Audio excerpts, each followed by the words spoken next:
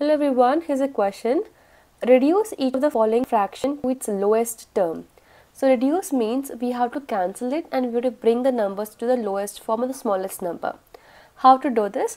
So there are two ways of doing it. It's also called cancellation. If you have learned cancellation, it's the same thing. So how to do this? I'm going to show you the normal way, that is how to use a HCF, highest common factor of both the numbers, and divide it. So here's the first question. I'm going to show you two methods for each question. The first one is 48 by 60. Now in this method, I'm going to find out the highest common factor of 48 and 60. Now what is highest common factor? That is HCF. I have to find out a number which is highest and that can divide 48 and 60. Right? You can see that 48 and 60 can also be divisible by 2. But this is not a highest number because these numbers are also divisible by 4. Like that, how many numbers are, or which all numbers are can divide this both numbers, I have to find out. In that, the highest one we have to take and divide it. So we know how to find out the HCF, right? So I'm going to use a HCF method. I'm going to find out the HCF of 48 and 60. So we're going to do a prime factorization of both the numbers separately. Prime factorization means you have to write down the numbers in terms of prime numbers or the prime factors we can say, and using that we're going to find out the highest common factor. The first number is 48. So we know this number is divisible by 2. So divide this 48 by 2, we'll get 24. Now we got 24. This again goes in 2 table, which is 2 12s as 24, and again it goes in 2 tables. So 2 6 are 12. Again 6 we got, it goes in 2, so 2 3s are 6, and the last we have 3 1s are 3. So when you're doing this, remember that you should take only a prime numbers. 2 is a prime number. So but it's go in a sequence, like after 2 we have a 3, and after 3 you just check with 5, like that. The next we have is 60. I'm going to do a 60 here.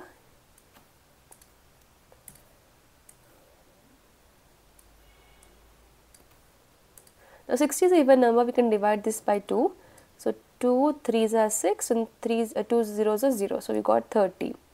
Now again we can take 2 15s is 30.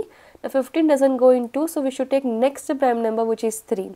So 3 5s are 15, and then we have 5 1s are 5.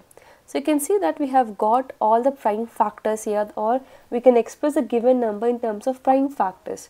So using this, we're going to find out the HCF of this number. So 48 is equal to, write down all the factors we got here. So it is 2 into 2 into 2 into 2 into 3.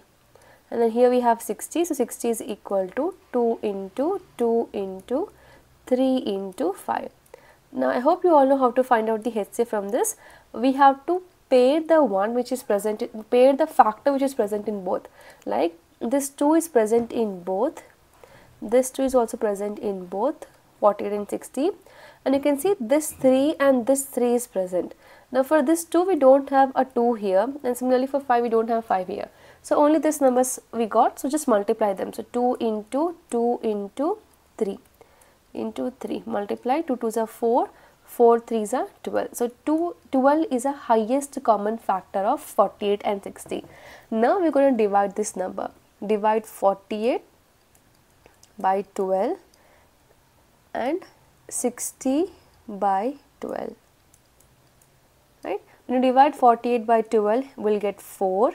When you divide 60 by 12, you will get 5. So 4 by 5 is the answer. Now this is a long way where you have to find out the highest common factor of both numerator and denominator and then divide. Now you can see that we got 4 and 5, and if you find out, like, we cannot reduce this further. This is a lowest form. Now let's see the next question, and in this question I'm going to use a different method to find out the lowest terms.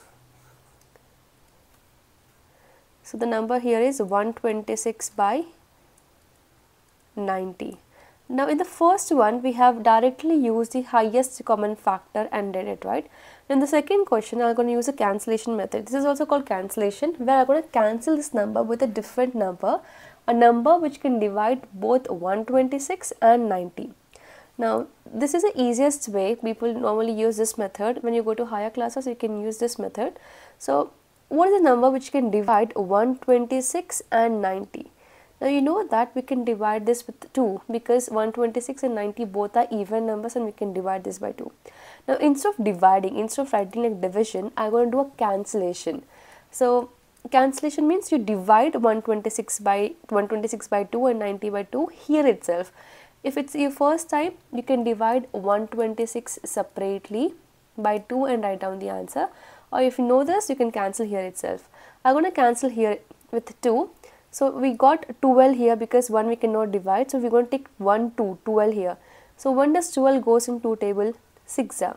So 2 6 are 12 and we have 6 here. 1 does 6 comes? 3 are. So 2 3s are 6. We got 63. Similarly, I'm going to cancel 90 by 2. So we have 9. 9 doesn't go in 2 table. So 2 4s are 8. I'm taking a number which is smaller than 9. So 2 4s are 8. Right? We have 9 and I got 8. So if I subtract this, I'll get 1 as a remainder. Right? This one, I will write this along with 0. That makes the number 10. Now 2 5s are 10. It's like a normal division. How we do the normal division, same way, but we're doing in a short form. That's it. Then next. So you can see we got here 63 and 45. Now in which table both 45 and 63 will go? So we know that in 9 table, right? We can cancel directly 9 table here. So 9 5s are 45 and here this one is 9 7s are 63. I'm cancelling this in 9 table. Now we got 7 and 5. Can we cancel 7 and 5 further? No, because 7 and 5 are prime numbers, we cannot cancel them further. That's it. So this is the lowest form of 126 by 90. Now this method is quite easy and people usually follow this one. When you go to higher classes, you're going to follow this method. So that's it. I hope this question is clear. In case you have any other question or doubt, you can drop a comment. Thank you so much for watching.